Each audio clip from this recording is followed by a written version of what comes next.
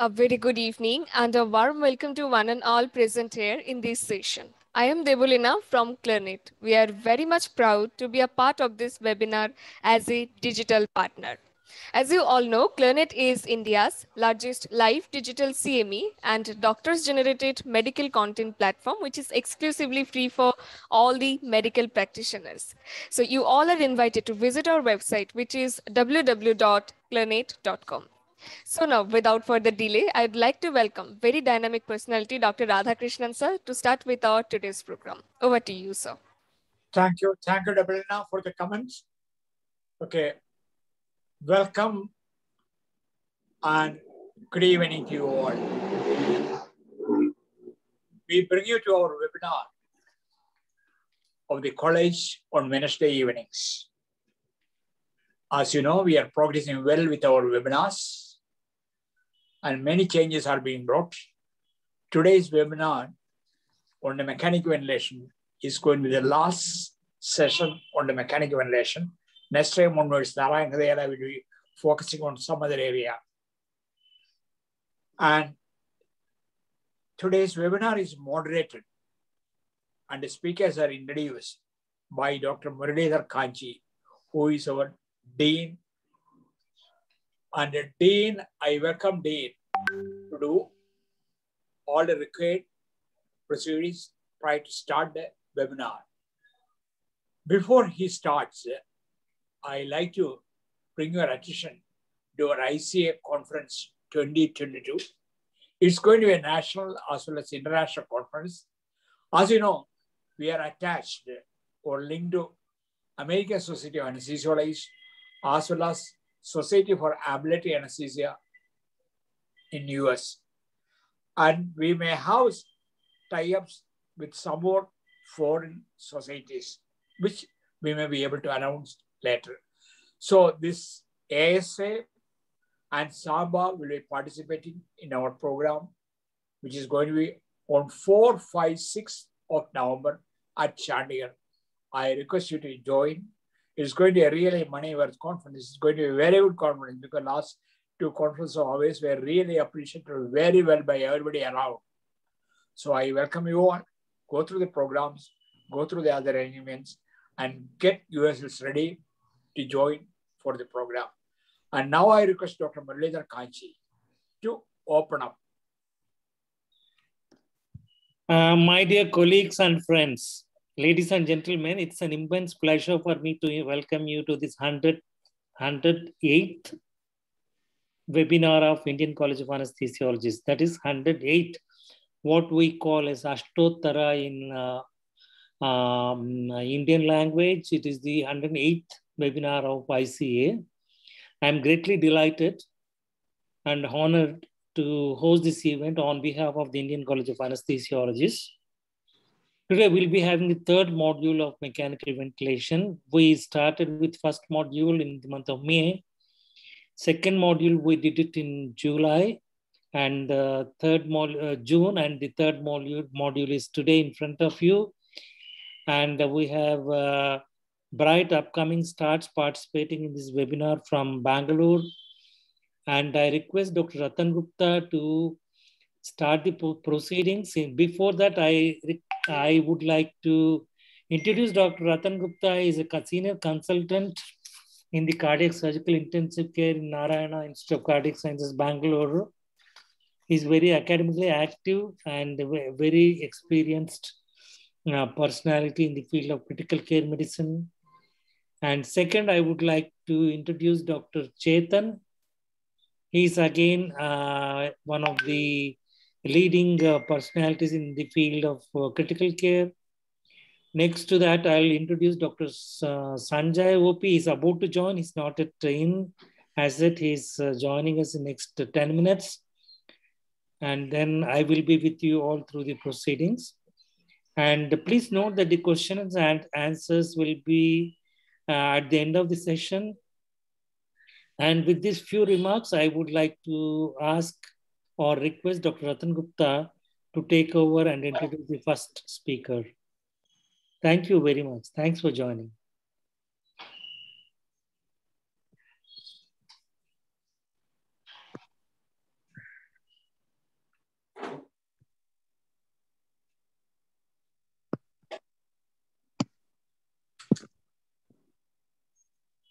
Dr. Ratan Gupta.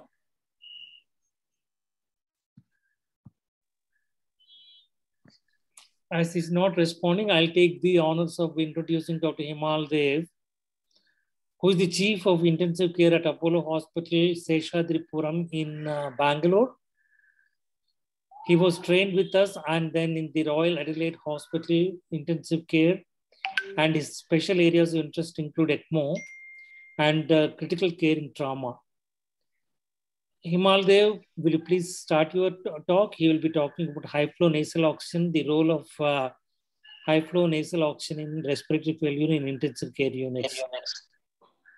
Dr. Himal Dev.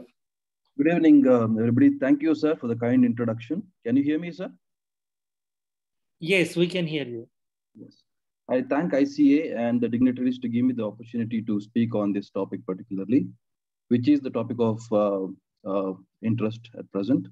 So I will start with no disclosures. And let us start with the subject itself. What is high flow nasal oxygen? The name itself explains it is a way of delivering the high flows of humidified air with supplemental oxygen through a comfortable interface. So high flows, humidified air, and oxygen. So basically 3 components. So high flows by the use of a flow generator, which is incorporated in the machine. Air and oxygen blender, which provides a percentage of oxygen which is required. And the last part is the humidifier. This is the 3 components which are main concerns in this high flow therapy. So what are the effects of this high flow oxygen? How does it help the patient? So this slide summarizes everything.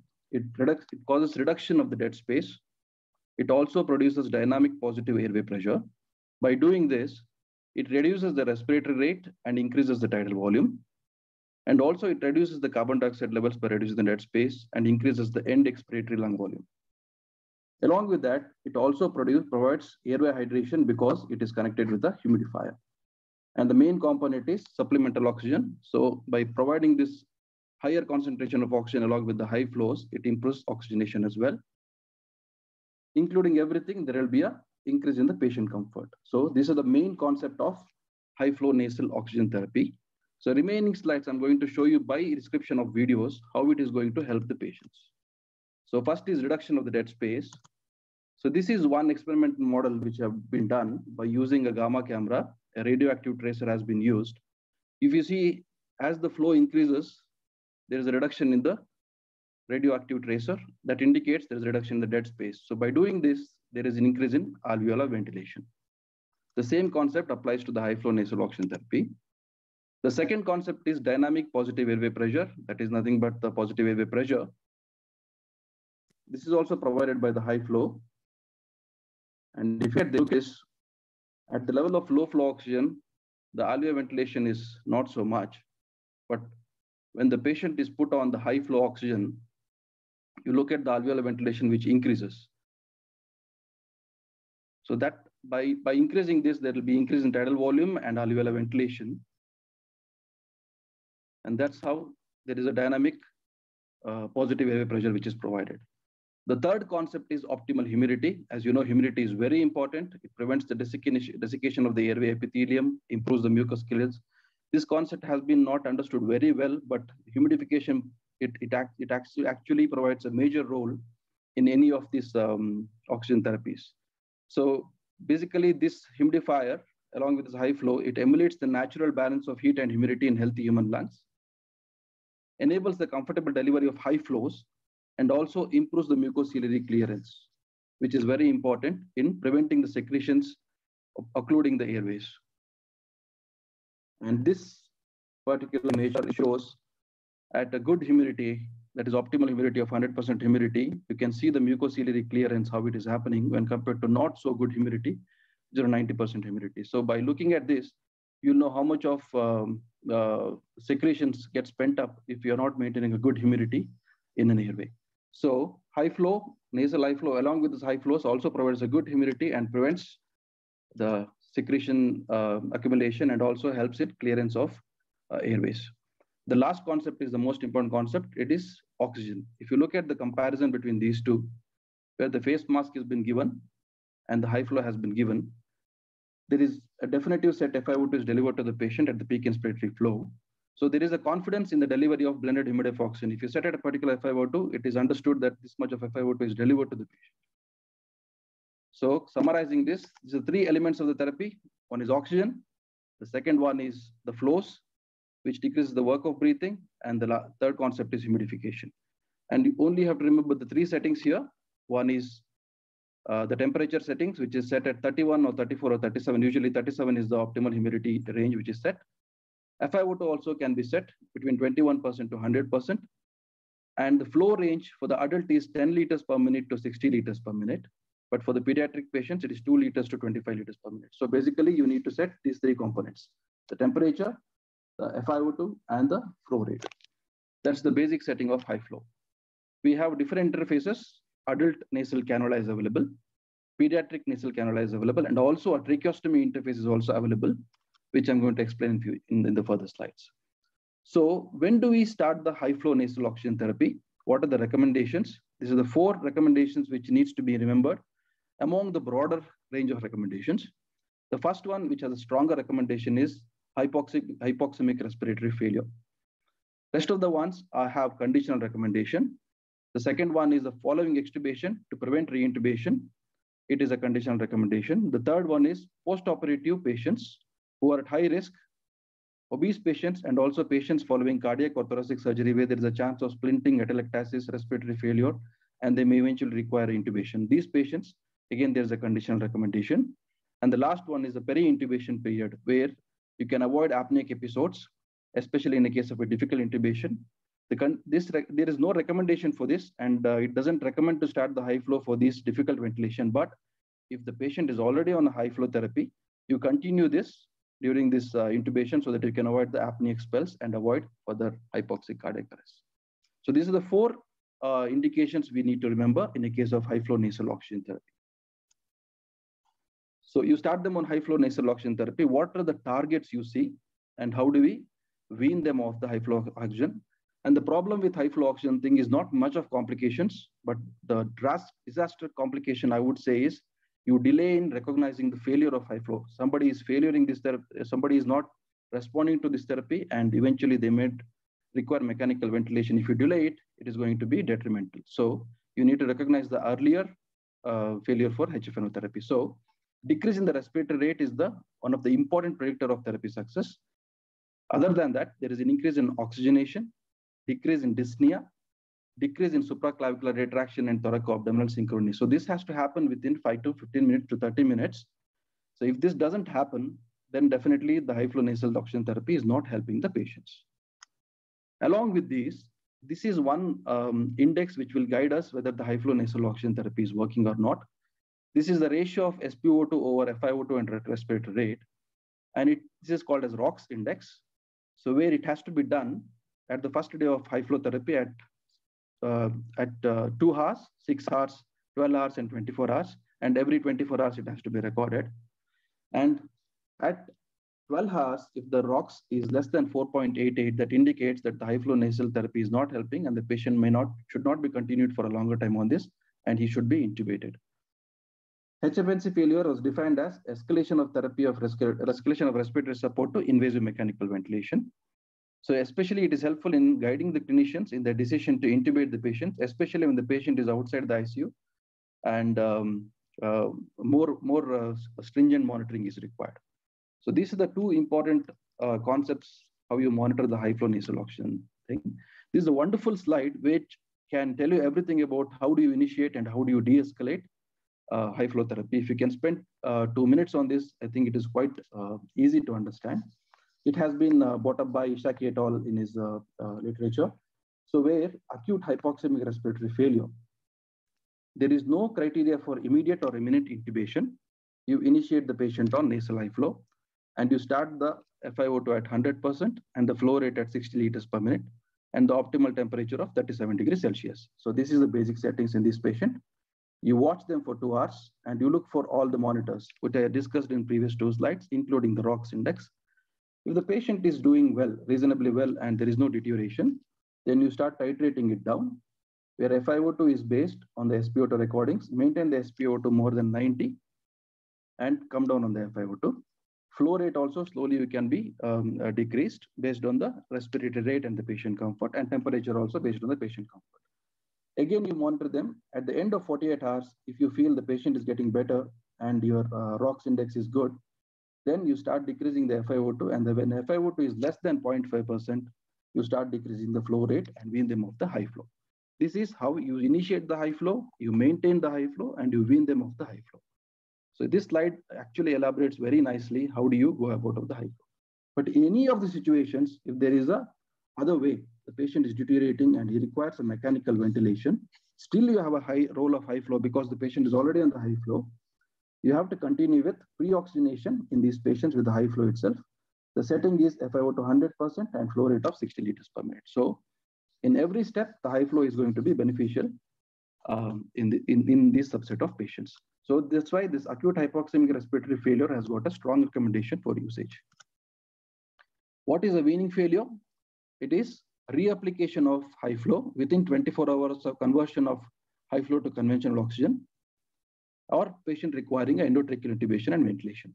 A weaning success is the patient remains stable after 24 hours of removal of high flow into conventional oxygen therapy. Some of the weaning criteria is patient doesn't have any respiratory distress, pH is maintained, saturation is maintained well, tachypnea is not there, tachycardia is not there, and patient doesn't have hypotension. This is the indicators of successful weaning. This is the extensive array of studies. I won't go through it because of the lack of the time, but I can show you that there are flows which are set at different indications are usually between 50 to 60 liters per minute, except for few of the indications, like when the patient is at the low risk of reintubation, when the patient has mild to moderate hypoxia, and the patient was indicated not to have any intubation, do not intubate patient with hypoxemic distress. And if you see here, even in type 2 respiratory failure with COPD, bronchiectasis patients also, the high flow has been used. Quite surprising because we usually tend to go towards NIV, and NIV is the primary modality, but there are subset of patients where the high flow is beneficial, and the high flow is helpful in these patients mainly by reducing the dead space, washes the carbon dioxide out, and also it reduces the resistance of the airways and better patient tolerance. And one more thing is it can also provide some kind of dynamic positive airway pressure, which can counteract the intrinsic PEEP of the patient and just helps preventing the auto PEEPing in these patients. So even in type 2 respiratory failure, high flow can be used. So this is one message which I would like the viewers to take home. These are the flow rates which has been set. This is the adult nasal cannula and the tracheostomy cannula and the pediatric cannulas. Pediatric is between 2 to 20 liters, and adult and tracheostomy cannulas is between 10 to 60 liters per minute. The minimum is 10 liters and the maximum is up to 60 liters per minute. So again, just stressing on the indication, hypoxemic respiratory failure, yes, strong indication. Pre-oxygenation in a difficult airway to increase the apneic time during intubation. Poor tolerance to NIV mask therapy, or sometimes when the patient is using NIV and you need to give him a break, you can use it as a break therapy from NIV. Sometimes during the pre and post interventions like bronchoscopy, chest trauma whenever there is an abdominal chest splinting, and palliative care when the patients are not supposed to get intubated, do not intubate situation, we can use high flow to tide over the crisis. These are some of the indications. And these are the recommendations which already I described, which have got a strong recommendation, which have got a conditional recommendation. So these are the society guidelines, ESICM guidelines, European Respiratory Society guidelines, all suggesting that high flow, there is a strong recommendation for acute hypoxemic respiratory failure. Rest all the recommendations for other indications are conditional recommendations. Some of the other recommendations are in acute hypercapnic respiratory failure, sepsis-induced respiratory failure, immunocompromised patients where you tend to avoid mechanical ventilation and intubation because they are at the high risk of infection and VAP, where you can support them with the high flow machine. And also in the case of post-operative patients, whether it is a low risk or a high risk, cardiothoracic patients, pre-oxygenation for difficult intubation patients, post-extubation to prevent re-intubation, and as a break time for NIV. These are the indications generally, commonly where the high flow nasal therapy has been useful. Some of the studies which support this high flow machine, Frat et al. Has compared nasal high flow with the NIV. It's a 23-center study, and What he has concluded is there is a reduction in 90-day mortality when you compare it with NIV and the conventional oxygen therapy. And also there is a reduced intubation rate. And there is also significant increase in the ventilator-free days. Hernandez et al. Also did the same similar kind of study where he compared a nasal high flow with the conventional oxygen therapy. And he actually used it in 527 patients at low risk of reintubation. And he found out that there is a reduced chances of reintubation compared to conventional oxygen therapy when the patient is on high flow, reduced post-extubation respiratory failure, and the successfully extubated patients had a decreased length of ICU stay and hospital stay. And the most important thing is nasal high flow did not delay reintubation compared to conventional oxygen therapy. So by putting somebody on nasal high flow, it did not delay further escalation. So that's one of the good concept. Similar study again by Hernandez et al. In a patient at high risk of reintubation. Here, the conclusion was the nasal high flow was non-inferior to BiPAP for preventing reintubation. And again, it was non-inferior to BiPAP for preventing post-extubation respiratory failure. So all these three studies were in favor of using high flow. And high flow also has been compared with Venturi masks. And the conclusion was definitely with the high flow, there was decrease in dyspnea, dryness, increase in overall comfort, and gas exchange was better with high flow. Proning with high flow nasal oxygen. Yes, we can prone them with the high flow nasal oxygen therapy, and we have found it useful. So the studies have been done, and it's a smaller study, but it concluded that early application of prone position with high flow, especially in patients with moderate ARDS, may help avoid intubation. Further extensive studies are required, but there has been a lot of anecdotal evidence that where proning has been helpful in case of high flow nasal therapy. This concept is not aware for many people. Even we can connect the high flow oxygen to the tracheostomy patients by using a tracheostomy interface. The principle is everything is same, and even the flow rate, the oxygenation also is same, but this has to be, the studies are not more in favor, but it can be used. Some of the other evidences guiding nasal high flow is in preterm infants with more than 28 weeks gestation. The nasal high flow has been used as a post-extubation, to avoid a post-extubation failure, and also as a primary treatment in the case of acute hypoxemic respiratory failures. And the dosage in children is usually 2 liters per kg per minute is the one which is used. And this was actually good enough to get relevant pharyngeal pressure and also to unload the respiratory muscles and reduce the work of breathing. And how do you compare it with an NIV? Definitely there is a greater overall comfort than the non-invasive ventilation. Heating and humidification was better. Significantly less skin breakdown and also lesser pressure injuries. And of course, lower nurse workload compared to the BiPAP. And another concept where we think a lot of aerosol dispersion is happening, especially during the COVID-19 times. If you look at this graph, HFN flow is way more down compared to our nebulizers, NIV, Venturi mask, and the nasal cannula. This is the distance in centimeters. And if you look at it, the aerosol dispersion is not so much as compared to NIV or any other mask in case of nasal high flow. So summarizing the entire thing, what are the physiological outcomes? It improves the ventilation and gas exchange, reduces the respiratory rate, decreases the dead space and reduces carbon dioxide, increases tidal volume, and increases end expiratory volume. Because of the humidification, there is an increase in the improvement in the mucus clearance and also improvement in oxygenation. If you extrapolate it to clinical outcomes, there is reduced escalation of care. Somebody going into mechanical ventilation or somebody needing NIV has been reduced the mortality rate. Other than that, there is a reduced length of ICU stay and the ventilator days, reduced cost of care indirectly, and definitely there is an improvement in patient care and patient-centric outcomes. So the most important thing in high flow is initiating high flow is easier, but you need to know when to stop the high flow and you initiate them on the mechanical ventilation. So all the indices, especially the ROX indices, as well as the parameters, clinical parameters can guide us, and also the Ishaki et al. Criteria, which has been suggested, that can also guide us, avoiding them going into HFNC failure or delay in escalation of the treatment. maybe judicial use of high flow is going to be a very beneficial thing for the patient, for the doctors, and for the nurses, and everybody is going to be a very happy group.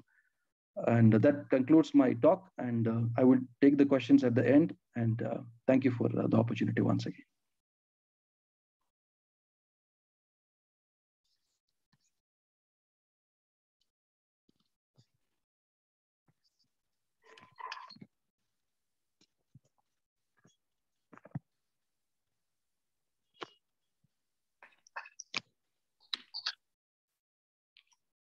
Thanks, Dr. Himal Dev. It was a very nice and comprehensive talk regarding high flow nasal cannula. Can we move to the next presentation, please?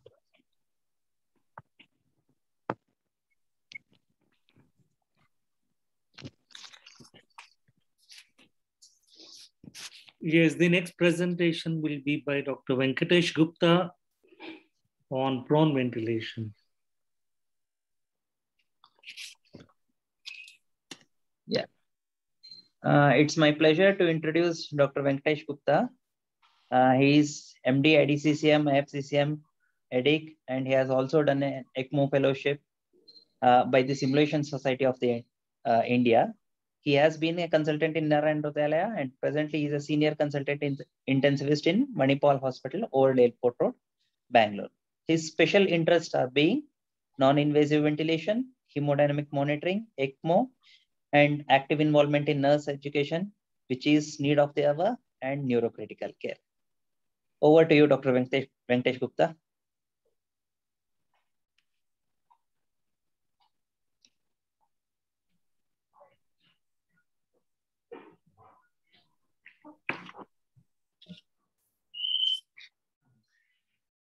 Good evening, everyone. Thank you, ICA faculty and Dr. Muralidhar sir for the opportunity. In the next few minutes, I will be talking about prone ventilation in respiratory failure. I declare no conflict of interest. To begin with, I'll start with a case scenario. A 41-year-old woman presents with severe community-acquired pneumonia. Chest X-ray reveals bilateral infiltrates. Hypoxemic respiratory failure develops despite appropriate antibiotic therapy. She is intubated and mechanically ventilated. Over the next 24 hours, her PaO2 decreases to 40 mm of Hg despite adequate ventilator support with FiO2 of 100% and a PEEP of 20 centimeter of water. This you may come across when you are dealing with patients in the ICU. So what is the diagnosis? It is very clear that this patient is having ARDS because of the community-acquired pneumonia. And the Berlin definition, we all know. I'm not going into the details of it. So what do we do in this kind of scenario? The next step we consider is prone ventilation. So what is prone ventilation? So you ventilate the patient in the prone position, traditionally used in patients with refractory hypoxemia and severe ARDS who are on mechanical ventilation requiring sedation and paralysis. During the COVID pandemic, awake proning has also been used. So this is the regular way how we treat our ARDS patients. First of all, you treat underlying cause of the acute respiratory distress syndrome. That is here in this particular case, it is the community-acquired pneumonia. Then you institute standard lung protective ventilation strategy. That is a high PEEP, low tidal volume ventilation. Use diuresis or resuscitation as appropriate.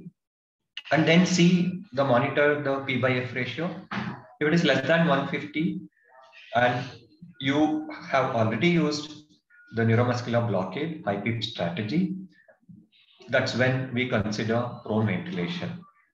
The rest is the advanced therapies like ECMO.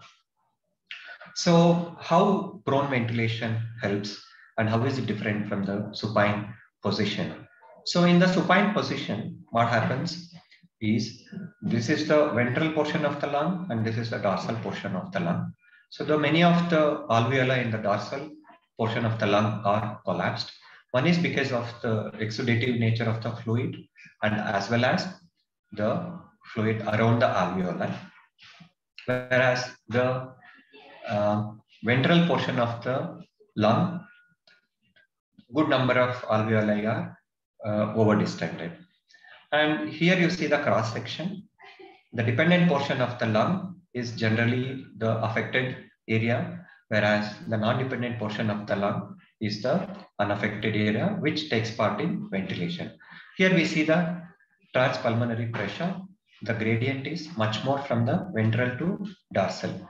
Here, the collapsed alveoli are more, whereas the perfusion is more to the dependent area compared to the non-dependent area. So what happens? Collapsed alveoli, more blood flow, the VQ mismatch is very significant. Whereas in prone ventilation, this gradient of the transpulmonary pressure is much less, because of which the alveoli in the ventral portion as well as in the dorsal area are much more expanded than in the supine position. And you can see the affected portion of the lung, the collapsed areas of the lung are much lesser because of the increase in the ventilation. And this is again contributed by the weight of the abdominal organs, which further pushes the diaphragm up and contributes to the collapsed alveoli. Whereas in prone ventilation, that transmission of the weight to the lungs through the diaphragm is much lesser. Another important thing is the heart. Even the heart contributes to significant weight, at least up to 5 to 10%, which leads to collapse of the alveoli, which is reduced here in the prone ventilation. So this is again one of the diagram which shows in the supine position, when you take midway, 50% distance between the sternum and the vertebral bone, the non-dependent area of the lung, which helps in the aeration, good aeration, is up to 40%. Whereas in the prone position, the same contribution is anywhere close to 60%. So this is the rationale for prone ventilation. There is improved VQ mismatching. So in prone position, the pleural pressure is less likely to exceed airway opening pressure. Thereby, it reduces the collapse of the alveoli. It causes more homogeneous ventilation, reduces the difference between the dorsal and ventral pleural pressures. So the compliance significantly improves, and thereby the ventilator-associated lung injury also reduces because it prevents alveolar overdistension. So you get more uniform distribution of pleural pressure, more uniform compliance, more uniform distribution of plateau pressure, and less cyclical atelectasis and alveolar overdistension. And there is less lung deformation because of the less compression of the lungs by the abdominal content. The lungs fit better into the chest cavity, and there is overall improvement in the compliance. There are few other benefits, though they are all of less importance. One is increase in the functional residual capacity, improved drainage of the secretions, improved response to the recruitment maneuvers. In fact, the prone ventilation itself is considered to act as recruitment maneuver, and there will be improved mechanics of the chest wall in obesity as well. So the evidence began as early as 1976, where few observational case reports showed significant benefit in oxygenation by prone ventilation, which triggered interest in considering prone ventilation, and a lot of interest into the physiology and research went into the next 2 to 3 decades until we saw all these new important randomized control trials. This is a summary of important randomized control trials. So you can see that the initial trials, this started in 2001. This trial was in 2001. None of the initial 4 trials showed any significant, statistically significant improvement in the mortality, though there was improvement in the oxygenation. This trial, which happened in 2013, the ProSAVA trial, showed significant mortality benefit at 28 days and as well as 90 days. So what happened? Is there any discrepancy in the initial trials? Yes. The criteria was more rigid in the ProSeva, whereas in the previous studies, the inclusion criteria was not as rigid. And enrollment into the study was not early in the initial studies, whereas in the later studies, the enrollment was much earlier. And the tidal volume, this is one important aspect. In the ProSeva study, they used the uniform 6 ml per kg of the tidal volume predicted body weight, whereas in all other studies, it was not the standardized.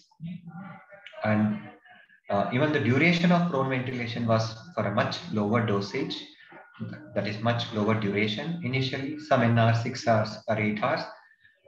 Then came the Mancebo et al. Study in 2005, where the duration was considered little longer, at least 17 hours. And the crossover was much more in the initial studies, whereas in the ProSeva study, the crossover between the study group was much lesser. We'll come into the details of the last 3 trials little more. So the limitations of the initial studies I already discussed. So this is in 2005, where this studied whether it is beneficial to administer prone ventilation by instituting the prone ventilation much earlier and for longer period of duration. And this group of patients had more severe lung injury. The study had to be terminated because the enrollment was much slower and the sample size was 142 patients. But the study showed non-significant trend toward improvement in the survival with prone position. But the post hoc analysis showed considerable benefit in patients who were severely ill and had severe hypoxemia. So this was again a negative study. This created more interest of prone positioning in severe hypoxemia patients. This study came in 2009. Again showed no survival benefit between the 2 groups. Then came the important landmark study, which got published in 2013. It's a multi-center prospective randomized control trial. 466 patients, almost equally divided between the prone positioning versus supine position.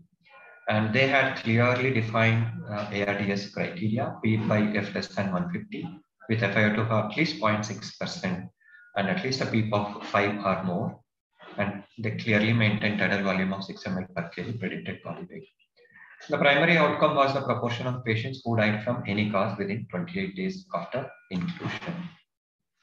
So there was a significant mortality benefit at both 28 days and 90 days. So this was a significant study. These are the key features in the ProSeva trial.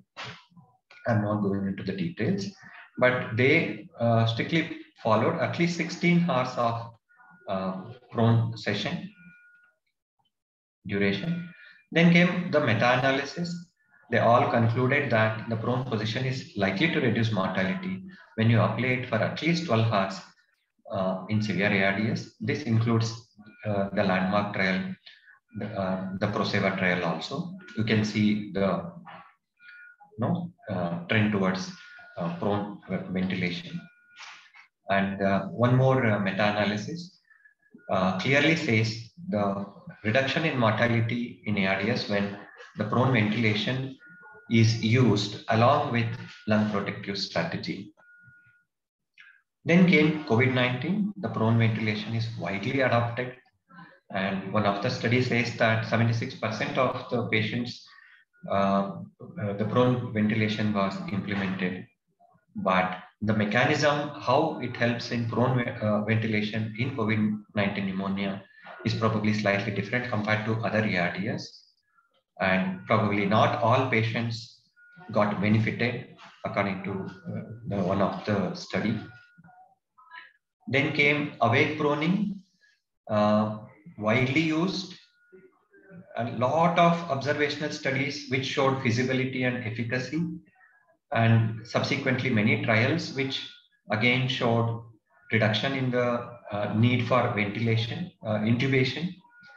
But the latest study which got published in JAMA 2022 where they looked at the primary outcome, endotracheal intubation within 30 days of randomization, was not much different actually. So we are not yet clear how awake proning is, whether it is going to have impact on reduction in the mortality or need for endotracheal intubation. So let us come to the steps of proning. The most important thing is it's the teamwork, and the unit should have the confidence and specialization or training. I would say training, which is important in prone ventilation. So the most important thing is rule out any contraindication, have team ready, have the important things available, informed consent, sedation and paralysis, tubes and lines secured properly. Most of the times it is manual here. We do not have any specialized beds, and at least consider prone ventilation for 16 to 18 hours. So the most important thing is absolute contraindication. The only absolute contraindication probably is spinal instability, but we have had incidences where if it was inevitable, with great precaution, we have even considered prone ventilation in such patients where lungs were significantly affected. Apart from that, I don't think there is any major specific, even in pelvic fracture, where there was a X-fix done, which was subsequently removed after some stabilization, and we had to prone such patients, because if not that, then what else we are going to do? Complications we have to keep in mind: the nerve compression, crush injury, venous stasis, dislodgement of the endotracheal tube, vascular catheters, and the movement of the diaphragm, pressure source, the retinal damage, transient reduction in the arterial oxygen saturation, vomiting, transient arrhythmias. But with the due care, all these complications are much lesser. And before I start the video, the take-home message is prone ventilation is beneficial in an intubated patient. Let us see the video. This is again not from our unit. This is one of the standard unit from any JM. I have downloaded this. It is available online also. Proning.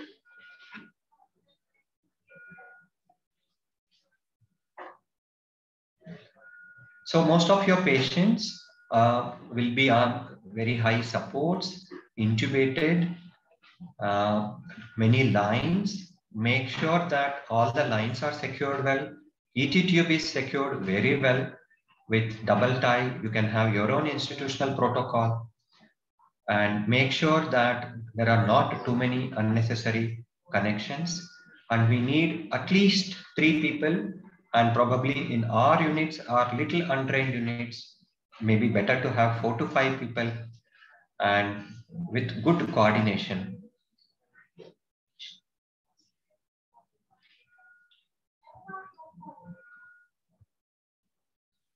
So one person should act as a team leader, preferably at the head end. He will be guiding, and this generally happens in 2 to 3 steps preferably. First, you secure all the lines appropriately. Make sure that the ventilator tubings are, the ventilator is close next to the cot, so that the tubes do not get pulled. And one person at the head end. And all the pressure area should be properly padded. Eyes should be properly closed so that no injury happens.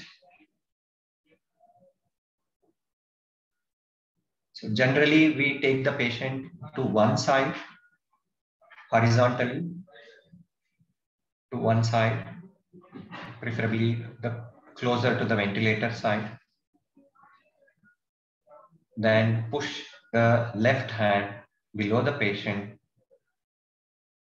Make sure you introduce new cloths during the same time, new bed sheets, the fresh bed sheets. Then you turn the patient to the side, adjust all the sheets, remove the old clothing. and connect the ECG leads,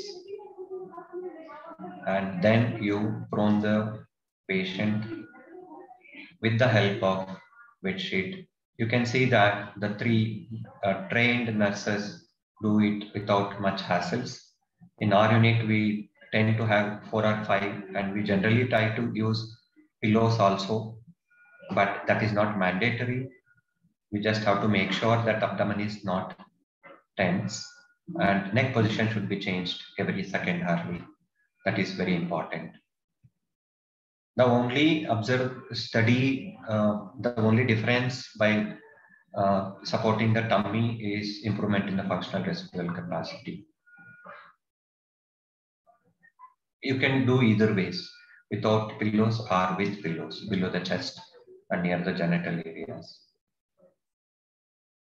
Then once you terminate the prone, once the session is, once you have given adequate time, we look for the response, and then this is again from prone to supine.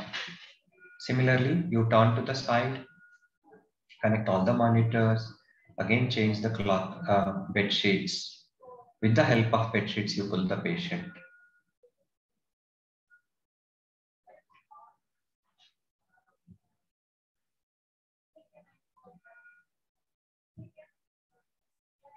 Thank you.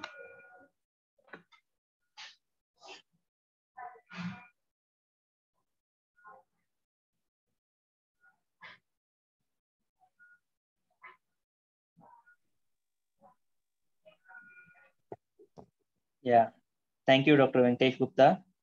It was a very nice presentation, particularly seeing the physiology of prone ventilation, how it improves the lung ventilation and recruitment. So now we'll go to the next presentation, that is on, until now we have seen we are more concentrating on oxygen. So what should be our targets for carbon dioxide in the patient with an ARDS? So our next presenter is Dr. Sameer Bansal. So he is an MD DNB EDRM along with an IDCCM. He is a consultant pulmonary and critical care medicine and interventional pulmonology at Apollo Hospitals, Bangalore. He has overall 23 publications in national and international journals, and he has 2 chapters in books. So areas of interest are inflammatory lung diseases, interventional pulmonology, hemodynamic monitoring, and mechanical and non-invasive ventilation. So over to you, Dr. Sameer Bansal. So let's see how we are managing carbon dioxide in acute respiratory failure. Thank you. Thank you, Dr. Chetan, for the introduction. So I hope I'm audible loud and clear to everyone, and my screen is visible. Yeah, you're audible and your screen is visible. Okay, thank you. So thanks, Dr. Venkatesh, for that lovely talk. So my talk would be on permissive hypercapnia and acute respiratory failure. So briefly, what I'll be covering is a small introduction to permissive hypercapnia, various pros and cons, the evidence, and mainly guideline on how to really practice, or how to rather go about permissive hypercapnia. So first of all, an introduction, what exactly is permissive hypercapnia? So it's mainly an acceptable hypercapnia, or an acceptable tension of carbon dioxide in blood, which arises as a result of various lung protective ventilation strategies. Now, yes, it's not a typical initial goal of mechanical ventilation, rather it is permitted. Now, this is due to lung protective ventilation strategies, which could be for various conditions, mainly for acute respiratory distress syndrome, also for COPD and asthma exacerbation. Now, that is mainly to reduce the autopeep and the subsequent dynamic hyperinflation. What it does not include is actually patients with chronic hypercapnia, whose major target of ventilation is reduction of carbon dioxide. So all the other patients who we rather use a lung protective ventilation strategy, the hypercapnia resulting because of that is something which is called as permissive hypercapnia. So this was described actually way back in 1990 by Hickling. So he's got multiple papers out there. This was one of the papers which I've quoted over here, which is in clinical intensive care. Now, major review came in as a state-of-the-art article in the Blue Journal or American Journal of Respiratory Critical Care Medicine. This was way back in 1994. And till date, a lot of people, this remains one of the most cited articles. So probably you can go ahead and read that later on. So the question arises, how safe is this hypercapnia, which results due to this or rather protective lung ventilation strategies? Now, there are many biological and physiological effects of this hypercapnia, and a lot of them are actually contradictory to each other. So let's take a look at that. Now, various biological effects. Now, these have been studied mostly in animal models. Now, it does affect alveolar cells by reducing the microvascular permeability, reduces lung edema formation.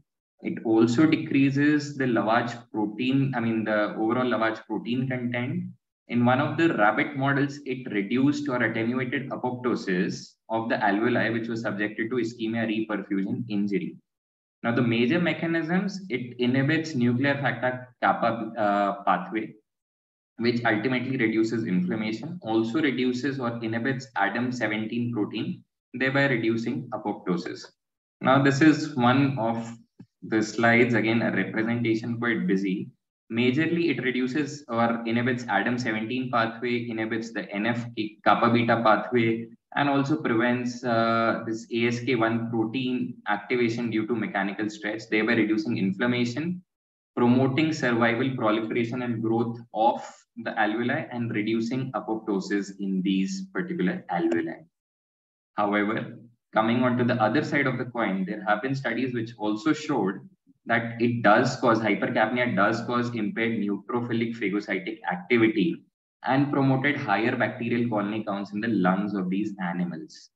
Also, it induced apoptosis in the type 2 epithelial cells. Now, this was via a different pathway, nitric oxide dependent pathway.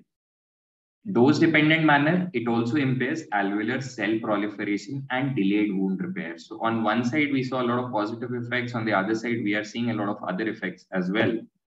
Now, as far as effects on alveolar clearance are concerned, hypercapnic acidosis reduces overall alveolar edema formation. Now, this it does mainly by reducing the capillary leakage, which could be induced by either free radical injury, by ischemic reperfusion injury, or even by high stretch ventilation, both in vitro as well as in vivo models. Now, yes, it reduces edema formation, but studies have also found it to decrease the overall alveolar fluid clearance. Now, this is mainly by inhibition, or rather decreasing the activity of sodium-potassium ATPase activity in the alveolar basal membrane. So I know a lot of doubts, a lot of confusion. So actually, condition as such, I don't know how to react to the whole thing. What exactly is the role? So we'll move on to the physiological effects. Airway resistance, it has got both direct as well as indirect effects. Directly, it decreases airway resistance by relaxing the small airway smooth muscles in healthy subjects. Indirectly, systemic hypercapnia also causes vagal nerve mediated constriction of the larger airways. Net result, little alteration in the airway resistance. Diaphragmatic function, yes, it does impair the diaphragmatic function in spontaneously breathing patients. This is mainly via its effects on the vagal nerve. Clinically, whether it is significant, this needs to be further elucidated and with various studies and all. Now, how about pulmonary vasculature? Now, respiratory acidosis is one of the most potent stimuli to cause pulmonary vasoconstriction, which ultimately increases the pulmonary vascular resistance. Now, the elevated right ventricular afterload, this may lead to circulatory instability. This is especially true in patients who already have a right ventricular dysfunction. And all these effects may actually exaggerate in ARDS as well.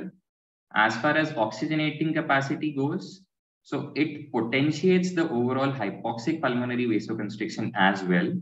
And this results in a reduction of overall intrapulmonary shunt which improves gas exchange both in normal as well as diseased lungs.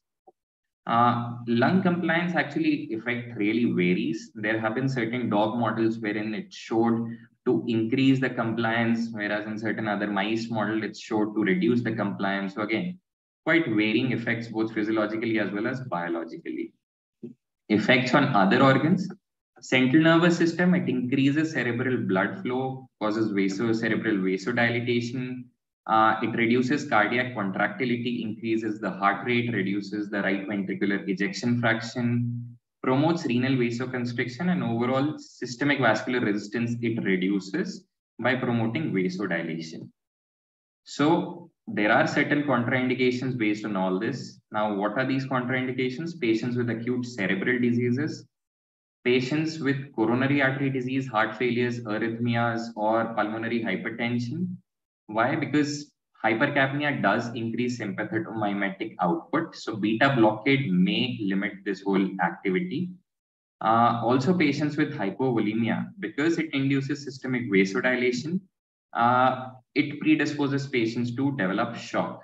So this should be corrected prior to initiation of hypercapnic ventilatory strategies. So now the big question, what do the real world studies show? Now, majority of these studies are done on ARDS and sepsis critically ill patients. Now, the largest study or the most quoted study, the ARDS network study, what it showed was the post hoc analysis when it was done. It showed that hypercapnic acidosis was actually associated with lower mortality. However, this was limited to the group of patients who received larger tidal volumes of 12 ml per kg body weight. When they compared this effect at lower tidal volumes of 6 ml, they found that there was no survival benefit in patients with permissive hypercapnia or patients who had normocapnia. So what it promoted was rather a hypothesis that lung protective ventilation actually reduced lung injury caused by the ventilator to a point where the protective effects of hypercapnia could not really be detected.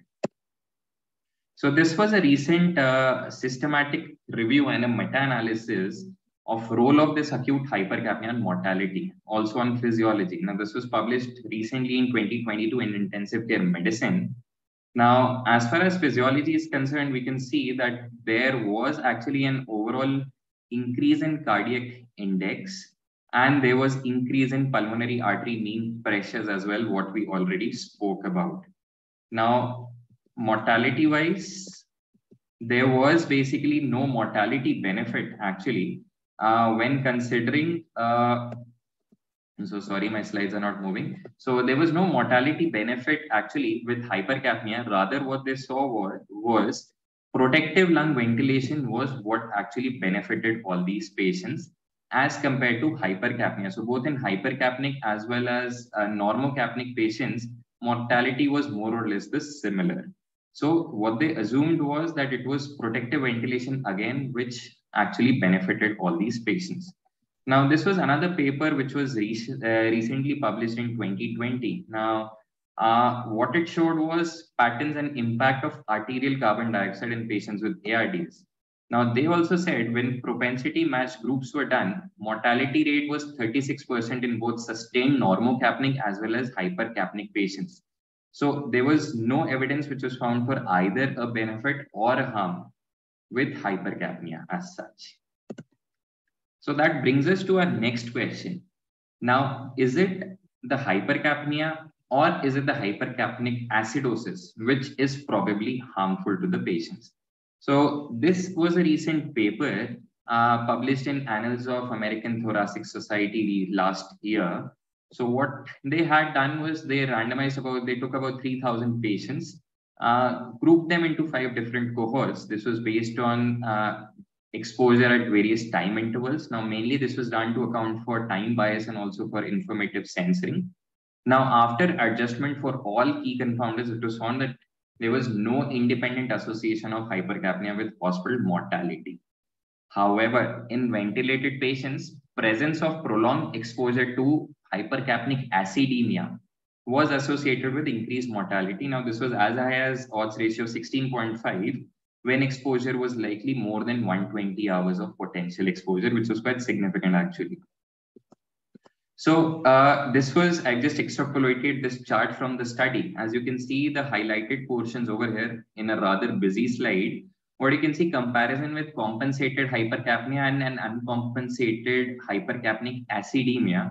You can see mortality was always higher when this acidemia was not really compensated, or rather there was frank acidosis in these patients. Now this was apparent even after 48 hours of exposure. And definitely it was more as the exposure reached up to 120 hours. Again, another interesting observation, this I've just plotted over here. You can see when the carbon dioxide was between these two ranges, that is around 25 to 60, 65 millimeters of mercury, the mortality was actually on the lower side.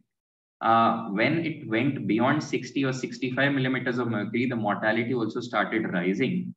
Another interesting observation, what they actually saw in other studies have also corroborated, even with hypocapnia, carbon dioxide, partial pressures of carbon dioxide going less than 20 millimeters of mercury was also associated with higher mortality. At least 2 or 3 studies have also corroborated this finding, which was quite interesting actually. Now, this was another paper which showed effect of hypercapnia and acidosis on mortality in mechanically ventilated patients. Now, I've just taken this table over here. As you can see, these are the 3 groups: normocapnia with normal pH, compensated hypercapnia, and hypercapnic acidosis. So it's the acidosis which is associated with hypercapnia that causes high mortality, which is quite significant out here. So bringing on to our next question, that what exactly is the lower limit of pH that we need to target and how to counteract this acidosis? Now, there's been no consensus on this lower limit of pH. Usually pH levels of more than equal to 7.25 are well tolerated.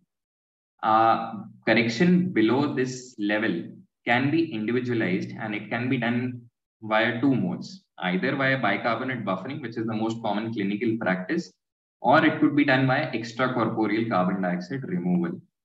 So how to do bicarbonate buffering? Now, there is no ideal dosing strategy. Why? Because usually you have to infuse a lot of plasma, a lot of bicarbonate actually to produce just a modest improvement in acidemia as such. Now, there are papers and otherwise also, it has been shown that if you use carbicarb, which is again an equimolar mixture of sodium carbonate with bicarbonate, this buffer improves acidemia much faster. Why? Because it doesn't produce carbon dioxide. Now, coming on to evidence, whether bicarb is actually helpful, again, a lot of contradicting evidence. Now, this was one of the papers published in Critical Care Medicine 2009. What showed was buffered hypercapnia significantly increased both endotoxin and E. coli-induced lung injury when compared to normocapnic controls. Now, again, renal buffering, the whole thing actually worsened after renal buffering, which was independent of any changes in tidal volume. Another recent paper published last year in Current Opinions in Nephrology also showed there was lack of any evidence that administration of soda bicarb for respiratory acidosis was actually beneficial in acute respiratory distress syndromes. In fact, they found to have some potential risk in terms of rather increased infection rates, what they studied. Now, this was an interesting read in American Journal of Kidney Diseases. Can all go back and read this paper also. So what they suggested was that alkali therapy was not indicated for respiratory acidosis as simple acid-based disturbances. However, they recommended using alkali for severe acidemia either caused by mixed acidosis or due to permissive hypercapnia. Now, what they actually said was blood pH to be targeted when usually it goes below 7.25. So again, has to be very individualized. Coming on to extracorporeal removal of carbon dioxide. Now, this approach has been tested and it is gaining a lot of traction of late. 2 trials where it was tried out, they showed less lung injury caused by ventilation and in decrease in the number of ventilation days. Another feasibility study showed that with ultra low tidal volumes also, it was successful in preventing hypercapnic acidosis. A recent paper, this was the supernova study. Now, this was a trial which was going on. It has also confirmed all these findings in this particular international multi-center randomized controlled trial. I think we'll be talking more on that in the later modules on ECMO and ECCO2. So this brings us to our next question. What should be the rate of rise of carbon dioxide? Now, usually the level should rise gradually during mechanical ventilation rather than rapidly, preferably at a rate of less than 10 millimeters mercury per hour. And this rate of rise should be even slower if carbon dioxide tension exceeds 80 millimeters of mercury. Is there any upper limit to this thing? There is no absolute level above which it should not rise. However, above a particular level, associated degree of acidosis usually limits the whole hypercapnia. Levels usually higher than 100 mm are generally not required as far as various studies also go. So to summarize, real-world studies suggest a survival benefit mainly due to lung protective ventilation rather than hypercapnia. Even though there is no survival benefit with permissive hypercapnia, it is usually well tolerated without being associated with an increased mortality. Now, there are no recommended upper and lower limits for PaCO2 or pH. However, rapid rise in CO2 levels should be avoided. Acidosis, usually less than 7.2, needs correction. And newer generation extracorporeal carbon dioxide removal devices may replace permissive hypercapnia completely and even facilitate ultra-protective lung ventilation strategies. Thank you.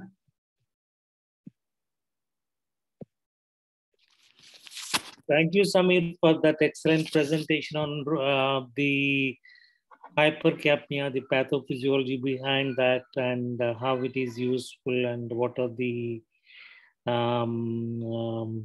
parameters you look at. Thank you so much for that nice talk. We'll go on to the next talk, the last one for today. Dr. Sudhindra, can you please project your slides?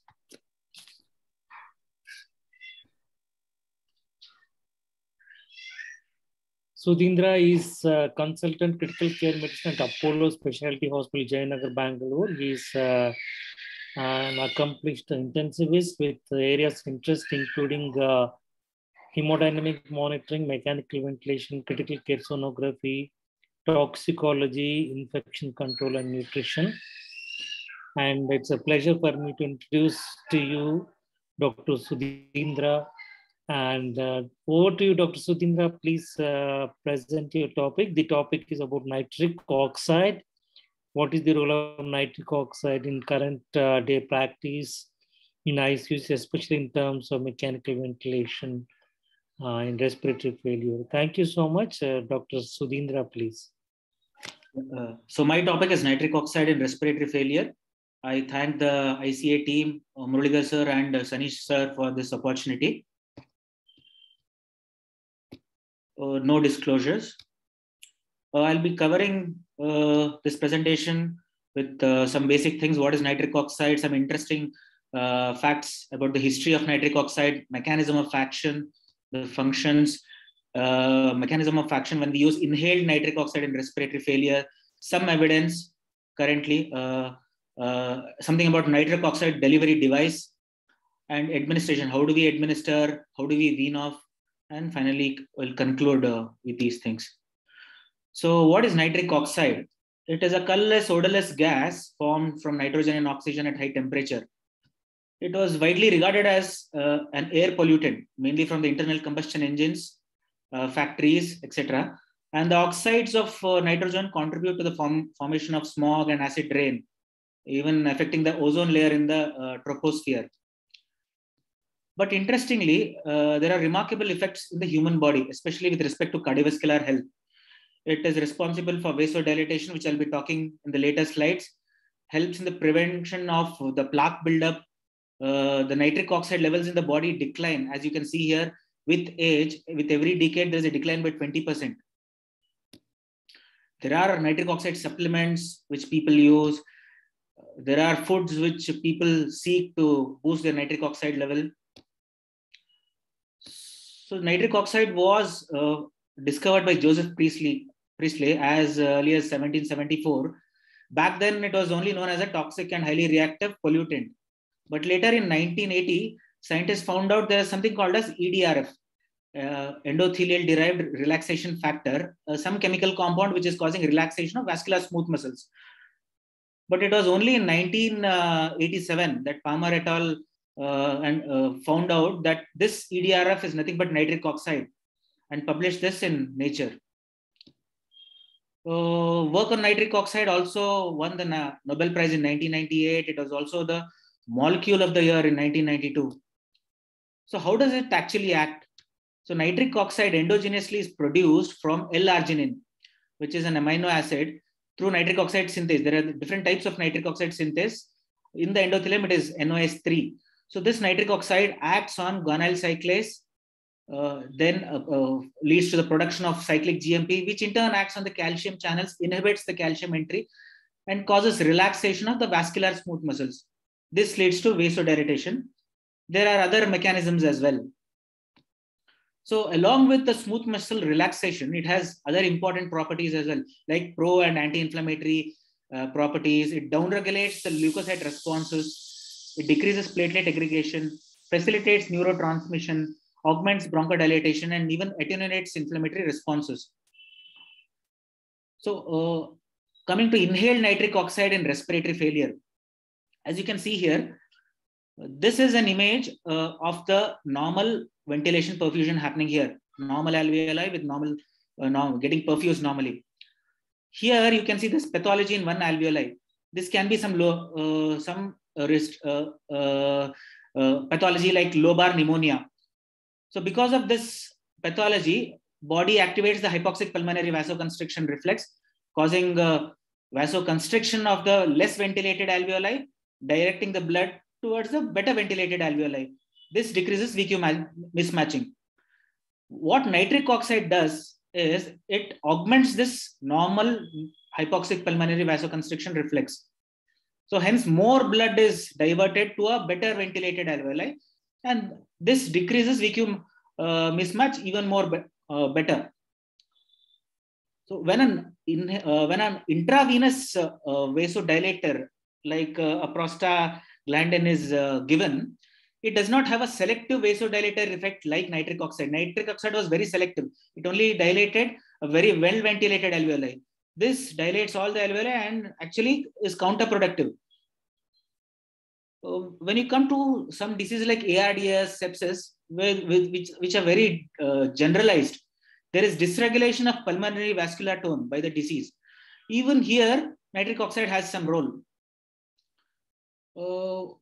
But I'll be talking about the evidence. Whenever we use nitric oxide for a long duration, the effect tends to come down. There are various theories as to why is this happening. One of the theories is, with prolonged usage, the nitric oxide from the well-ventilated alveoli gets shunted or leaks to the less ventilated alveoli and abolishes the HPV reflex here and establishing shunt, and this prevents the benefit which it had initially offered. So nitric oxide actually leads to better VQ matching, reduced pulmonary artery pressures, reduced pulmonary vascular resistance. This leads to reduced RV afterload, better pulmonary capillary wedge pressures, and reduced pulmonary edema. It has anti-inflammatory, anti-thrombotic properties which might be helpful during ARDS. So when this nitric oxide from the alveoli enters the blood, it is inactivated by hemoglobin to form methemoglobin. It acts with the iron of the hemoglobin and forms methemoglobin. Initially, when this nitric oxide was proposed as a therapeutic measure, they always thought that it is very safe because nitric oxide is getting deactivated. There are no downstream effects. But later, studies showed that nitric oxide leads to formation of reactive nitrogen species. It reacts with plasma proteins, especially the tyrosine group of proteins, and forms S-nitrosol thiols. And these can have some downstream effects. Coming to evidence, this was the first study of usage of nitric oxide in humans. It was published in 1993 by Rosier et al. They compared inhaled nitric oxide with intravenous prostacyclin. They showed the data of 10 patients, which they were intubated for more than 2 weeks. And inhaled nitric oxide led to significant reduction in pulmonary artery pressures, increased PF ratio, improved pulmonary gas exchange. In contrast to IV prostacyclin, which did not. It actually increased the intrapulmonary shunting and reduced the PO2. But when this inhaled nitric oxide was temporarily discontinued, this benefit of increasing arterial oxygenation did not exist. And the pulmonary artery pressures again came back to the pre-treatment value. And there was no survival benefit as well. These are some of the RCTs which compared inhaled nitric oxide with placebo. And most of them showed no benefit in their primary outcome, whether it was the length of time on mechanical ventilation, reversal of acute lung injury, survival without the need of mechanical ventilation. There was no evident favor towards nitric oxide usage. Interestingly, a study by Dellinger et al. In 2012 showed that pulmonary function test values were better in ARDS patients 6 months after using nitric oxide. There's no control group here. The reason for this benefit is not very clear, and there were some flaws with the study as well. And there were no data on the pre-morbid pulmonary function test values. So this is one of the systemic review on meta-analysis of usage of nitric oxide in ARDS. Combination of 12 trials and 1,200 patients by Adhikari et al. As you can see here, the PF ratio at 24 hours, all the trials favored nitric oxide. So nitric oxide definitely helped in increasing the oxygenation, in increasing the PF ratios. However, when you look at the mortality was worse with nitric oxide. Interestingly, they studied the effect on renal dysfunction, and 4 trials out of the 12 trials showed that there was increased renal dysfunction occurring with the usage of nitric oxide. The other 8 trials, there was no much data on renal dysfunction. So the reason for this renal dysfunction is not very clear. It is said it is because of inhibition of mitochondrial enzymatic functions and damage to DNA and membranes. But it is very controversial. If you look at the studies of non-ARDS patients where nitric oxide was used, this dysfunction was not observed. And very interestingly, even in AKI, when it is ischemic AKI, there are trials which use nitric oxide donors like L-arginine. And it has a better, nitric oxide has a better effect on the renal vasculature as well. So in spite of improved oxygenation, why there was no translation to better outcomes? Because we know in ARDS is a complex process.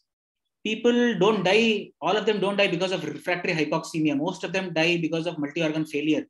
So even if you improve oxygenation, it may not turn to good outcomes. And oxygenation may not be directly related to the severity of lung injury. There are so many other things in mods which decide oxygenation, like shock. So the effect of nitric oxide is very unpredictable. It may be long lasting and favorable for one patient, and it may not work for another. The reason is not very clear. And there can be some potential harm like renal dysfunction, which I already spoke about, or methemoglobinemia. Other applications, I'll not be going into the detail. It is also useful other than ARDS in sickle cell disease, acute chest syndrome, in weaning from ECMO, in cardiopulmonary bypass, etc. Mainly, the application started and it is FDA approved for pediatrics, for persistent primary hypertension of the newborn. So something about the nitric oxide delivery device. So this is the device which gives oxygen, and it's called Inomax. So this is just like an anesthesia workstations. There are machines which are MRI compatible as well. So there are 2 nitric oxide cylinders connected, and this is the control panel. You can see here a zoomed view. There are different alarms here. This is oxygen, nitrogen dioxide, and nitric oxide. This is the dial to increase nitric oxide parts per million. So because we are using oxygen and nitrogen, there will be production of nitrogen dioxide, which might be harmful to the patients if exceeded beyond a limit. So there will be alarms for each of this. So this INO system will be incorporated into the inspiratory tubing. So how do you administer? there is no clear consensus about the dose, about the indication, etc. But this is a very nice article from the Spaniard group, where they say indication should be refractory hypoxemia, where PF ratio is less than 100, P-plat is more than 30, in spite of optimized respiratory support, in spite of optimized ventilatory strategy in prone position. And whenever there is, when prone position is contraindicated, there is immediate high risk of death or damage due to hypoxemia, because we know clearly that nitric oxide can increase oxygenation. You take an informed consent, and administration is done with a system such that it delivers constant concentration of nitric oxide into the inspiratory limb, irrespective of whatever is the respiratory demand. And dilution with oxygen or air mixture. Generally, it's oxygen when it's a respiratory failure. So how do you dose it? This article says start at 5 ppm. There is no consensus. The different trials have used different doses. There is no clear dose-response relationship. So start at 5 ppm. It is increasable 10 to 20 parts per million. Maximum is 40. Most of the trials have used below 40. And whenever you use above 80 for a long, 80 parts per million for a long duration, only that can cause clinically evident methemoglobinemia. Otherwise, most of the trials have not shown any clinically significant methemoglobinemia. So ABG is done in 30 minutes. So how do you know whether there's a positive response or not? There should be an increase in PaO2 by more than 20%. And this is evident in the first hour. And if it is evident and more than 20%, continue at the same dosage. If it is not, if it is less than 20%, increase to 10 to 20 parts per million and check ABG in 30 minutes. So dose adjustments have to be made daily so that you get the minimum effective dose, which gives the adequate systemic oxygen, arterial oxygenation, just like optimal PEEP. So whenever you want to come down on the dose, you should ensure that PO2 doesn't drop more than 20%. If it is dropping less than 20%, you can continue at the same reduced dose. And at the next interval, you can try reducing it again. But if the reduction is more than 20%, then you come back to the pre-weaning PO2 and then reduce it at smaller decrements. How do you monitor it? So continuous monitoring is done with alarms for nitric oxide, alarms for nitrogen dioxide. So nitrogen dioxide should not exceed 1 part per million. Some guidelines say 1.5 as well. So if it exceeds, then reduce the inhaled nitric oxide dose. So you monitor oxygen saturation, co-oximetry for methemoglobinemia, ABG 30 minutes after starting and every 8 to 12 hours. See to it that you maintain methemoglobinemia less than 5%. Some articles say less than 3%. You can do a daily platelet count, renal function, and coagulation profile as well. So when do you withdraw? Withdrawal is very important, and it has to be done very slowly, because whenever you giving external nitric oxide, it suppresses the endogenous production. So when you take it off immediately or whenever you withdraw it very fast, so there'll be very refractory pulmonary hypertension causing RV failure, refractory hypoxemia, even shock. So you have to do it very slowly. So you do it once the oxygenation has improved and the patient has stabilized. You can consider when PF ratio is more than 150 with FiO2 of less than 80%. When you're coming down from 20 parts per million, reduce it in larger decrements like 5 to 10. They've even given the sequence 20, 10, 5 every 8 to 12 hours. When you are reduced by, you have reached 5 parts per million and you're reducing it further. So you decrease it in smaller decrements like 5, 3, 1 and every 6 to 8 hours. When you reach 1 part per million, maintain it for 30 minutes and then turn off completely. So conclusion, it should not be recommended as a standard or a routine treatment in ARDS. It is only a rescue measure. It definitely improves oxygenation PF ratio, but this effect does not last long. There are trials which have compared placebo with nitric oxide, and after 3 to 4 days, the effect of nitric oxide is the same as placebo. Sometimes, as I said, it is not predictable. Sometimes patients, the effect lasts up to 1 week as well. So there's no mortality benefit or reduction in the length of stay. Effect not predictable in everyone. Then how is it helpful? It can transiently help to reduce the FiO2 and PEEP and helps reduce the negative effects of high FiO2 and reduce the barotrauma because it can increase the oxygenation. and it will give time for the primary pathology to settle. But in refractory hypoxemia, it can help you buy time to bridge over to a more definitive measure like ECMO. There is a nitric oxide society as well, where the researchers collaborate to and work on nitric oxide. This is headquartered in New York, and they have a journal as well with the impact factor of 4.5. Thank you. Thank you, Sudhindra, for that wonderful presentation of the role of nitric oxide in treatment of respiratory failure. Thank you very much for that lucid presentation. Well done. And can I request Dr. Ratan Gupta to take over and moderate the discussion?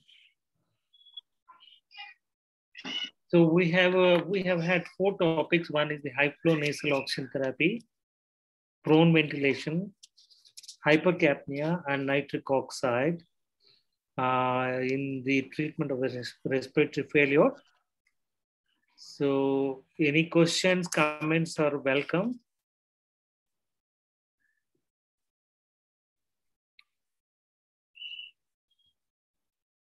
Ratan Gupta, are you there? Hello, am I audible? Yes. Yes, you are audible. Okay. That was a very extensive presentation regarding different aspects of managing a patient with hypoxemia and different strategies with the nitric oxide and taking care of patients, allowing them to have higher carbon dioxide level. So I don't see any questions on the chat box. My question, my rather comment to Dr. Himal Dev is recently, apart from HFNC, which is very good in patients with severe hypoxemia, there's one recommendation which has come in patients post-operative, especially regarding non-invasive ventilation. So initially there was doubt whether it works well or not. In a high-risk category of patients, they have a recommendation that you can electively plan for putting these patients on NIV post-extubation so that chances of failure comes down significantly in this patient. Your comment on that, Dr. Himal Dev? Yes, sir. I think it's a very valid comment.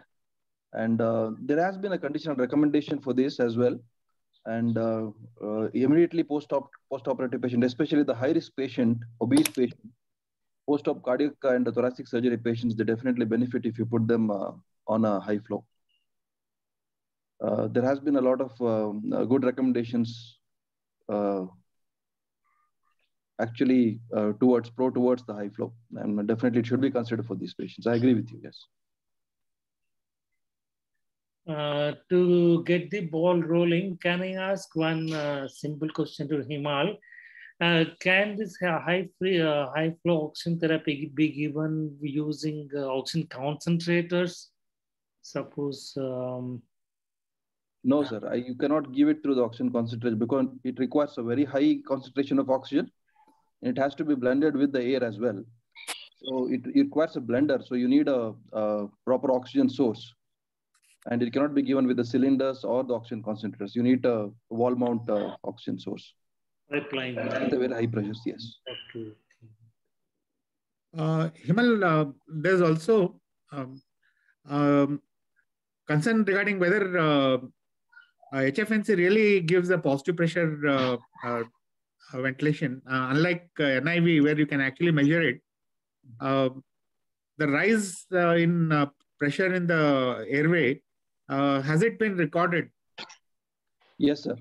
So generally, they have done a couple of studies where they correlate at around 60 liters per minute, that is the maximum high flow. You can get the PEEP of approximately around 7.5 to 8 centimeter water. So approximates to every 10 liters, approximately 1.2 centimeter of PEEP is given to the patient when using a high flow. Suppose you keep the mouth open, so you lose around 2 centimeter of water of PEEP. So if you keep the mouth closed, you can get up to 8 centimeter of water of PEEP. So that's a very valid point, and it is beneficial. That's what I have discussed also, the dynamic positive airway pressure.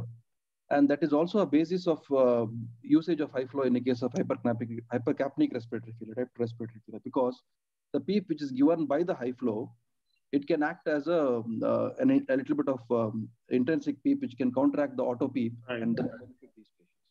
Right. Thank you. Yeah. Dr. Kumar Belan has raised his hand. Dr. Kumar Belani, do you want to say something? I enjoyed the presentations. They were very high quality. Absolutely. Yes. Do any of these things translate to the pediatric population also?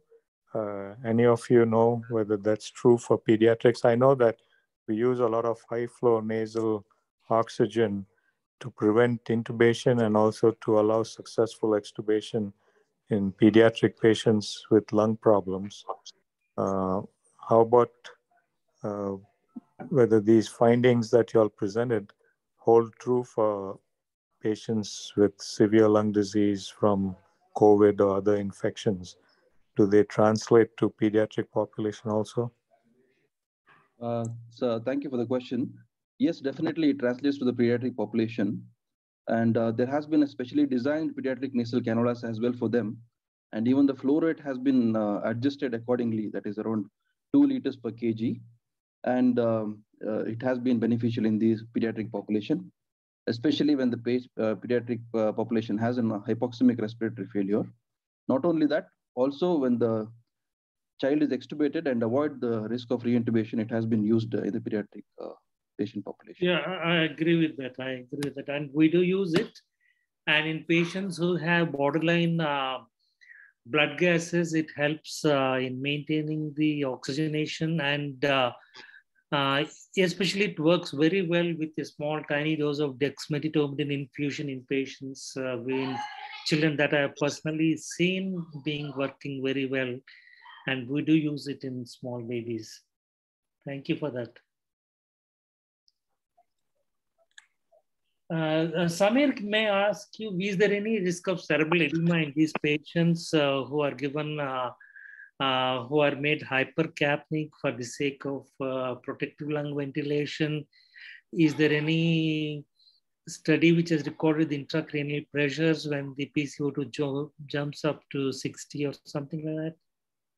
So thanks for that, sir. In fact, there are studies who have done this thing. I mean, they have measured for every 5 to 10 millimeters mercury rise in carbon dioxide, how much does the intracranial pressure also increase, and whether that actually corroborates to development of cerebral edema, so as to say. So there have been studies, and they have not been able to determine a significant threshold level as such for it. But yes, there is always risk for it. Therefore, already a systemic hypertensive patient, maybe sometimes, or patients with acute cerebral diseases, it has become an absolute contraindication. Absolutely. But overall, whenever they have seen in all these studies which I just quoted, carbon dioxide level which goes up rather than having an imposed hypercapnia, you have a permitted hypercapnia, and even if in certain studies it has gone up to 100 millimeters of mercury also, without really causing significant clinical effects secondary to maybe increased intracranial pressure. Thank you for that. Just one point to add, sir. Yes. There have been studies where they have noted the neurocognitive disabilities after such high CO2 levels, where you are trying to attempt ultra low lung protective ventilation. That is where the veno-venous ECMO comes into picture. Don't they have headache if they are breathing? I think these patients are all ventilated, so the question of headache doesn't come into their sedated. That's fine. Yeah. And there's a question in chat box: how much oxygen is needed in a day? I think the question pertains to the first talk. Himal Dev would like to answer that. How much oxygen is needed in a day? That's the question.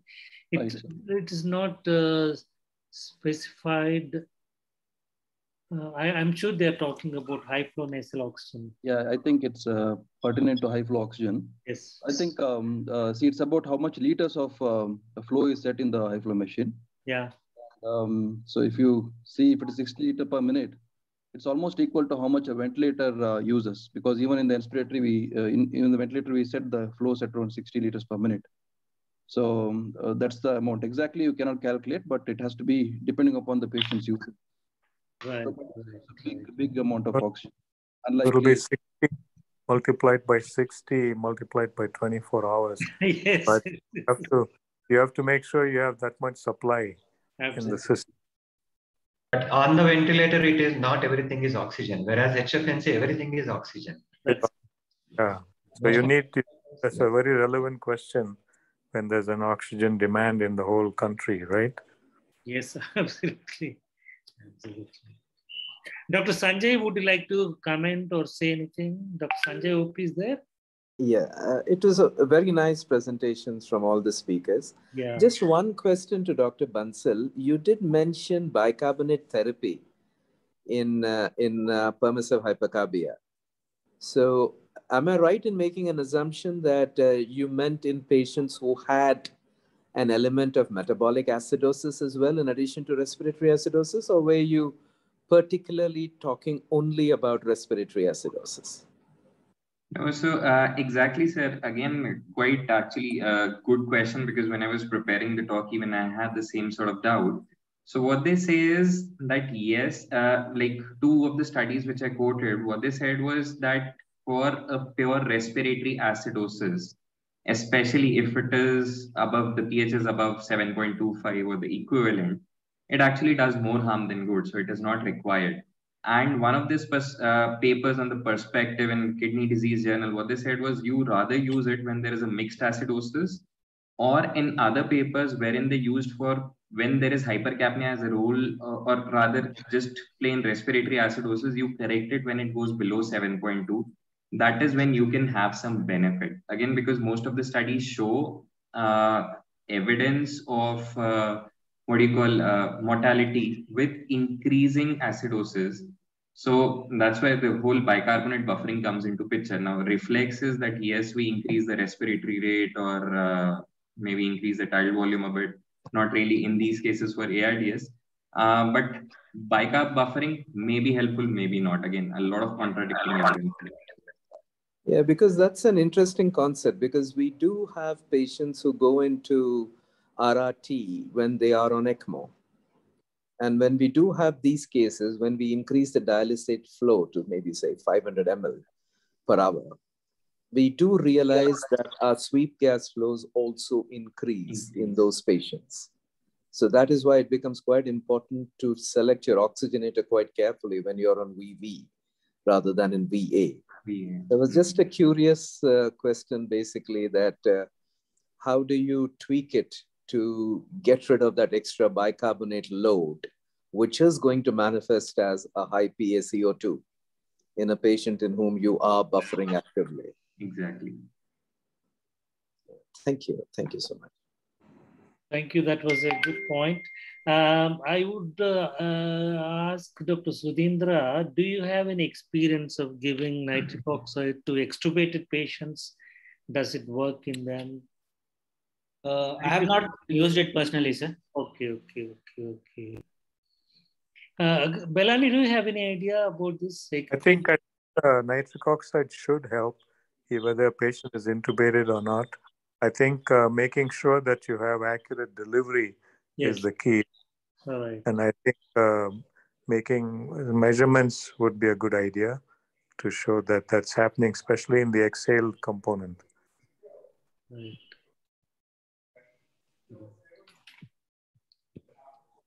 Venkatesh, can you throw some light on this awake proning in COVID patients?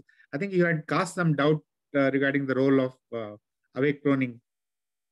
Yeah, sir, the studies basically have, a few studies have shown that it is beneficial, it prevents intubation, but the latest study has shown that it is not going to prevent any intubation or not going to change mortality. That is the latest article in JAMA 2022. Till then, I was also under the impression that it works beautifully. But there are both type of studies where it is not much beneficial. In fact, it can be harmful also. but there are positive studies also. So we are still uncertain about how useful it is. But I'm sure we have found it to be reasonably useful in our set of patients who had severe COVID. Yeah, even we have used it, sir, but only thing is we have probably not compiled to see when we used it, what happened, when we did not use it, what happened, or what was the outcome, whether it got delayed in certain, for example, in second wave, we had so many patients, ventilator were not there. We used awake proning. So many patients got delayed. We intubated them very late. So such patients did not do very well. Probably if we put them into numbers, then probably the mortality would be very high. So this is based on the studies results I was just talking about, the awake proning results. And I think none of us have compiled so much of data. That is true. That is true. Muralidhar, I just found one study where inhaled nitric oxide in spontaneously breathing COVID patients prevented need for mechanical ventilation and at least 50%. Oh, that's great. That's great. Yeah. Thank you for that point. Are there any other questions or comments? I think one thing that these presenters can probably investigate, when you're using this high flow nasal oxygen, what are the local manifestations in the nasopharynx over a period of time? Has anybody looked at that to see whether there is tissue damage from that high pressure and whether that relates to duration and pressure? So that would be something worthwhile to do. Shouldn't be too hard to check that out. Yeah, we do have some experience in the post-operative, post-extubation patients. For hypoxia, it worked quite well. And I've not come across many complications in short duration HFNCs for 2 days, 3 days. But I don't think I can correlate that for the ARDS group of patients.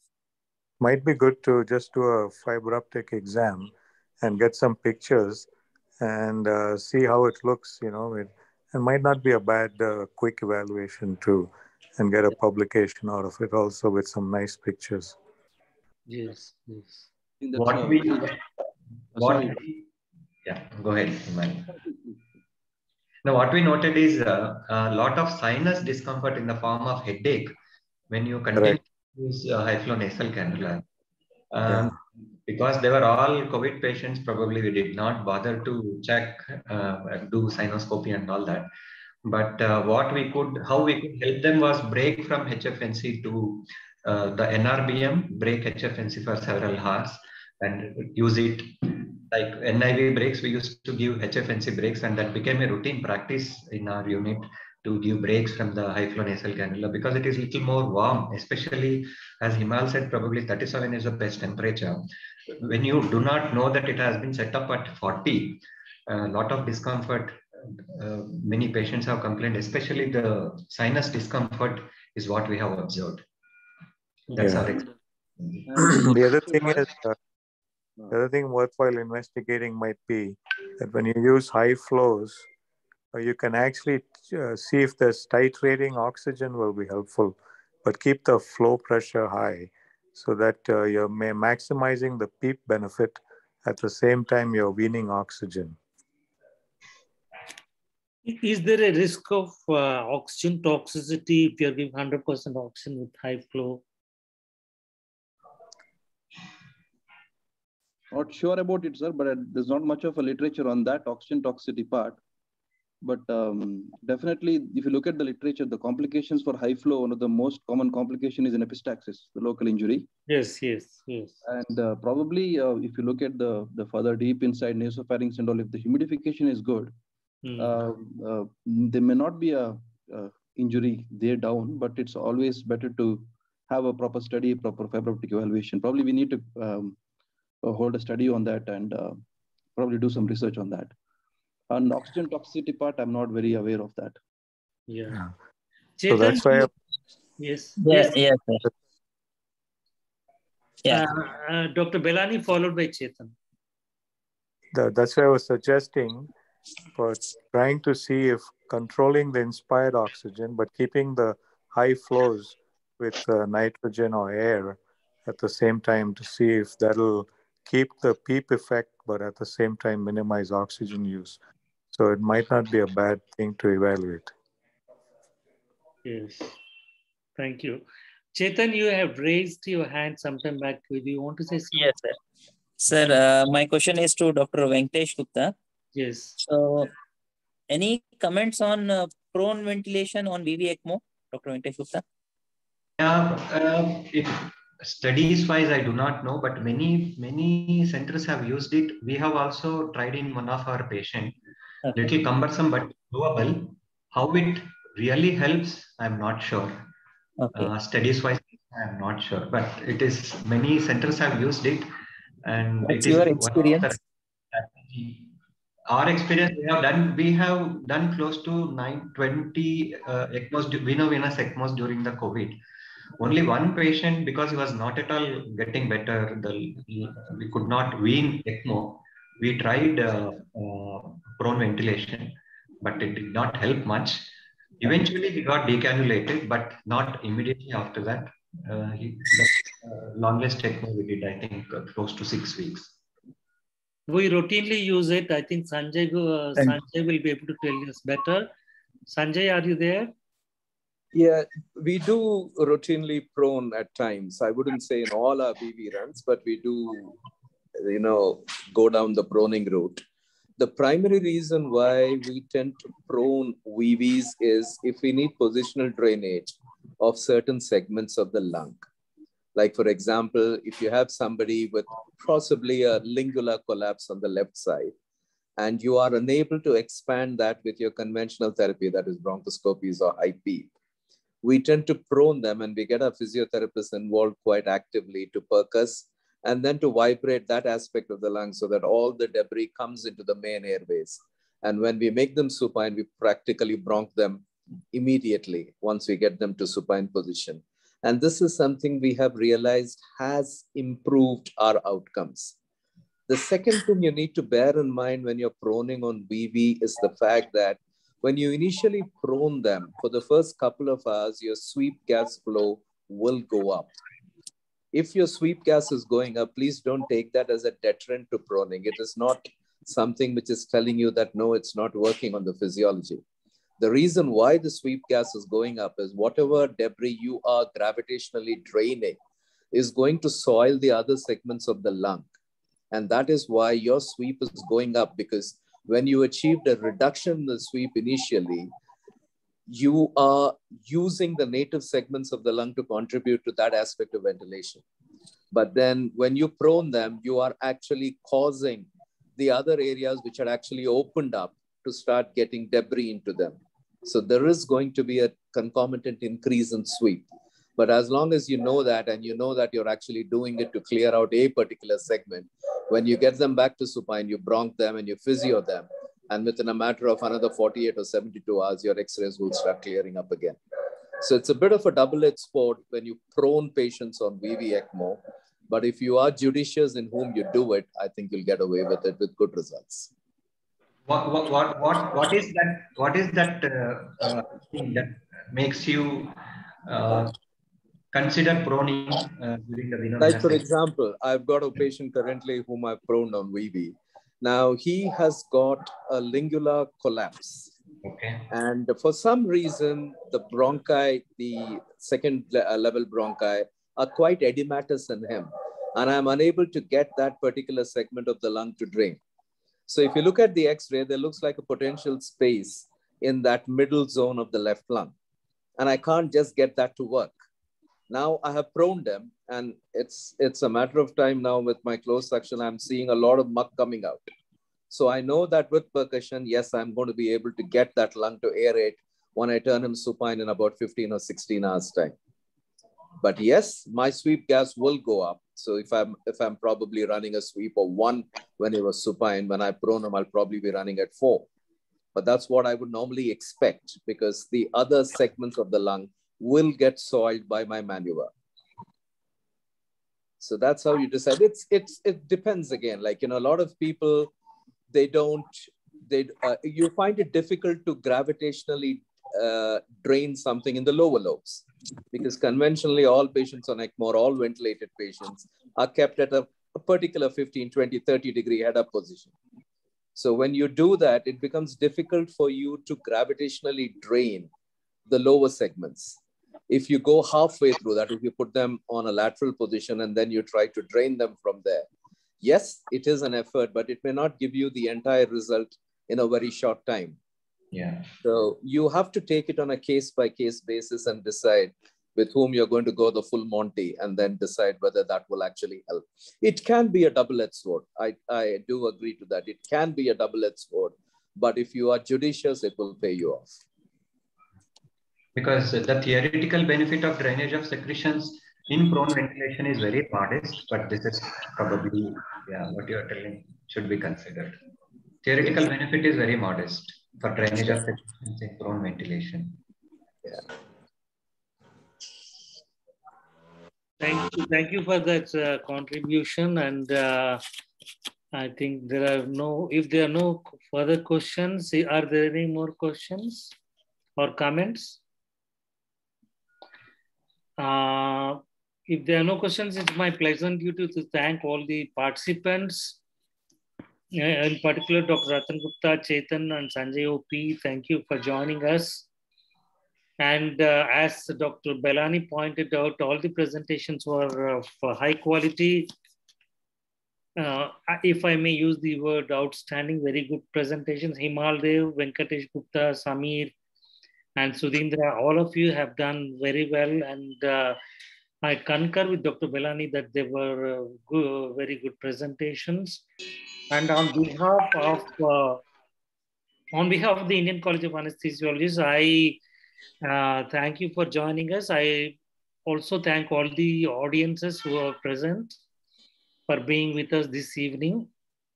And we'll be coming with another module on mechanical ventilation on 7th of September. Please join us. That will be on tracheostomy and VV ECMO. And thank you very much again, and see you next time. Thank you. Thank you, sir. Thank you. Thank you, sir. Thank you, sir. Thank you. Thank you, sir. Thank you.